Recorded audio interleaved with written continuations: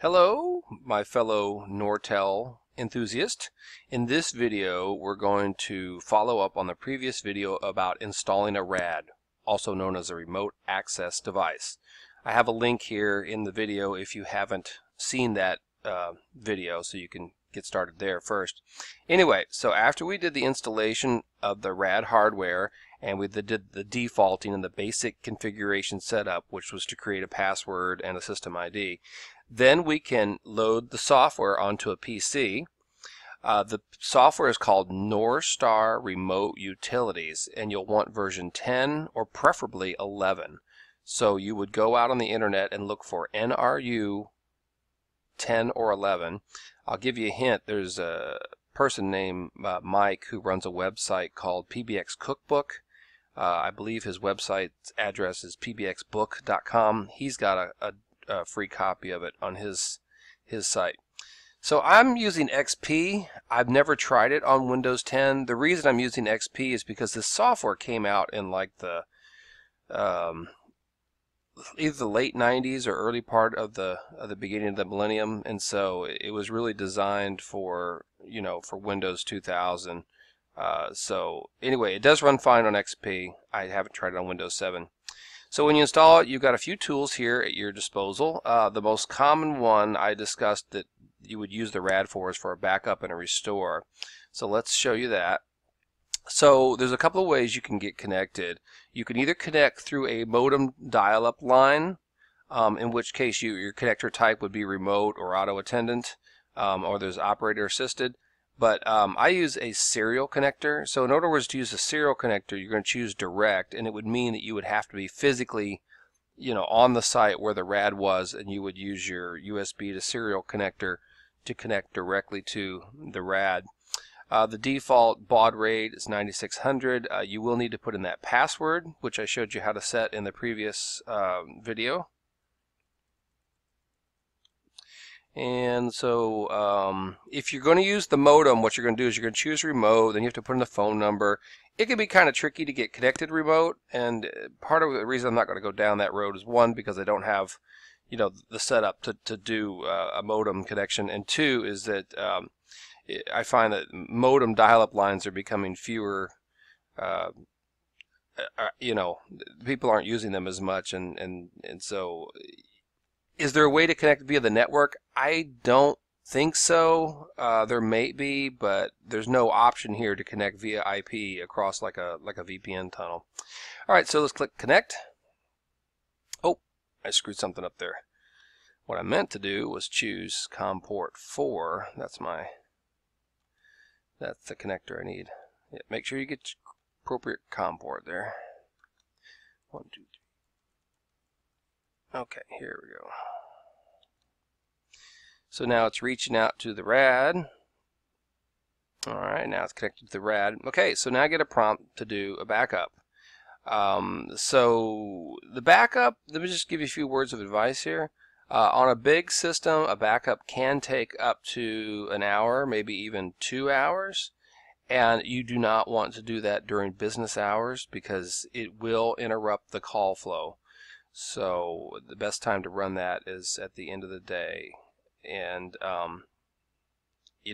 what I noticed when I found out the hard way is that when you're running the backup, is at first everything's fine, and then about midway through the backup, calls start getting cut off, and of course you start getting yelled at.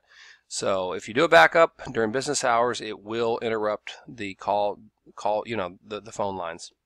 All right, so this is really fairly easy. You just say, okay, I want to backup system programming, and then you say backup now, and then it reaches in and it starts pulling down all the programming. Okay, so the main takeaway here is that it's doing a backup of all the system programming, including the phone preferences. So if you have a lot of phones, that's what can take a while. As an example, I did a system that had about 50 telephones, and it took about an hour and a half to back that up. Same thing with the restoration. Whatever amount of time it takes to back up, it's going to take about the same amount of time to do a restore. All right, rather than sitting here and watching this whole backup, just let me explain that it's backing up the software. It's placing into that directory that I just, that we had right here in the little dialog box, Nortel Networks / ICSRT/backup. So I'm going to stop this, and then also, there's the ability to do there's the ability to do a restore, and the restore is just the opposite. I mean, here's the backup, here's the restore. Restore system programming, browse to the location, which just happens to be the same directory. Do restore now. Anything about the restoration? Oh yeah, the reason you would want to do a backup restore is because a lot of these Norstars are dropping their memories. So if the power goes out for, say, more than half hour or something, when they're coming back up with completely empty programming. So doing a backup is a preemptive strike, and then you can restore from backup. Now, if this is happening frequently, the other thing you can do is you can get another software cartridge with a new battery in it and replace that and then restore. Also, you'll want to get a software cartridge that's got the same type of software. So if you look up here in the little top of my window here, it'll say MICS-XC 6.1. So that tells me what version of software I've got. So if I was having that problem, I would go out into the marketplace, which anymore is pretty much either your aftermarket gray resellers or or eBay is always a good resource, and find a software cartridge that's new, that's got that same type of software, so that I could restore to a new cartridge. All right, let me show you some other cute little toys this thing comes with. So just because I closed that dialog box does not close the connection, so the connection is still open. There's this thing called Remote Set Tools. To me, it's just cute. I don't really find anything useful about it. If I was going to program a system, I would just go find a real hard telephone to do this with.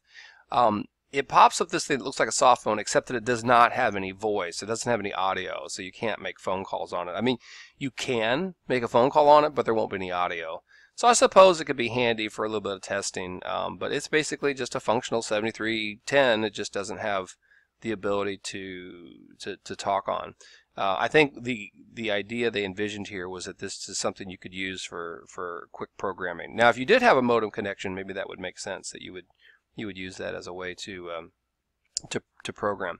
Okay, lastly, there's this thing called a browser tool. And that does give you complete access to all the programming. So if you were using a remote connection, this would probably be the way you would make programming changes. Now, for me personally, if I was on site, I don't think I would really bother with this. I would just go to a phone and do the programming. But you can access all the programming. See, here's all the lines, and here's the terminals. My mouse is acting weird here. Come on, you. There we go. And there's all my terminals. And you can go into a terminal, and the things you would normally find in phone system programming when you're going through the phone. When I first got this tool, I tried using this as a way to do programming when I was on site, but I found that it wasn't any faster. It was easier just to do the programming through the telephone set. Okay. All right. So that is the Norstar Remote Utilities. Again, go look on the internet for NRU 10 or NRU 11. Also put the letters GA next to it. So NRU 11 GA. GA stands for general availability. And like I said, there's a guy who runs a website called PBX Cookbook that has a copy of the software on there. All right. So hope that helps you out. Thanks for watching.